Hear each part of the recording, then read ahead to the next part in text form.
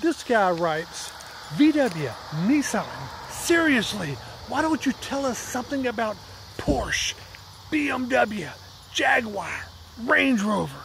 Tell me something!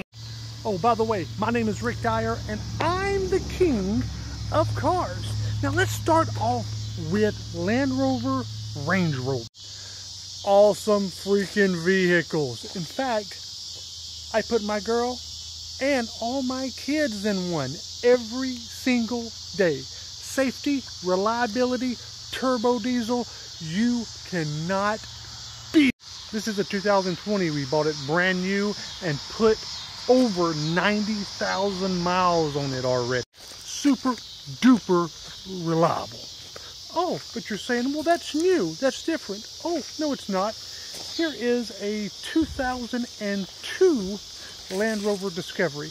I stock these, or I buy these every time I can because they are reliable.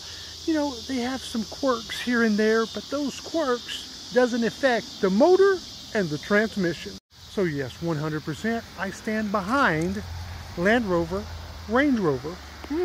And since we're on the same subject as Range Rover, Land Rover, we got to talk about Jaguar because they're owned by the same company, same everything, same motors, same transmissions. Yeah.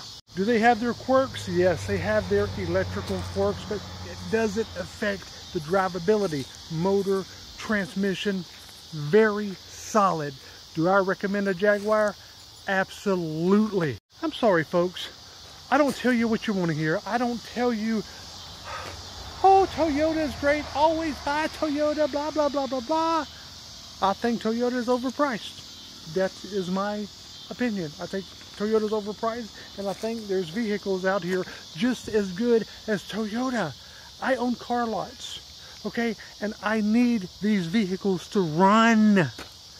And I can buy 3 Land Rovers or 1 Toyota. I'm gonna buy the Land Rover.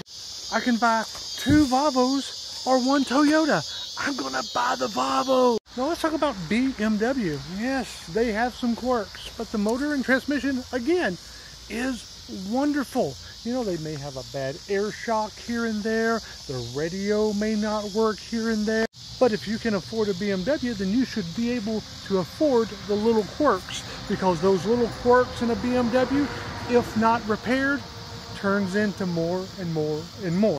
And Ford, well, you know, I'm not a big fan of Ford. Ford has, you know, some problems, especially in the transmissions in the newer vehicles. But stuff like this old Focus right here, ooh, man, so reliable. A very hot set. Now we're going to talk about Porsche.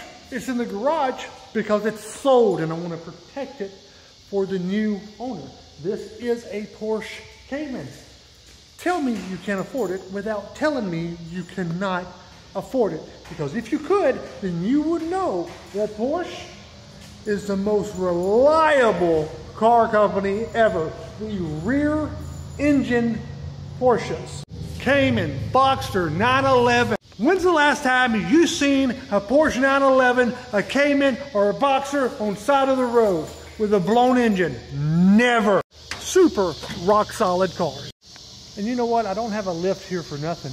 I'm also a mechanic. So yes, Nissan is probably the absolute worst vehicle that you can buy. Let me stop you right here.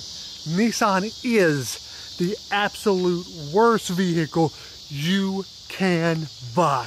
And make absolutely no mistake about that.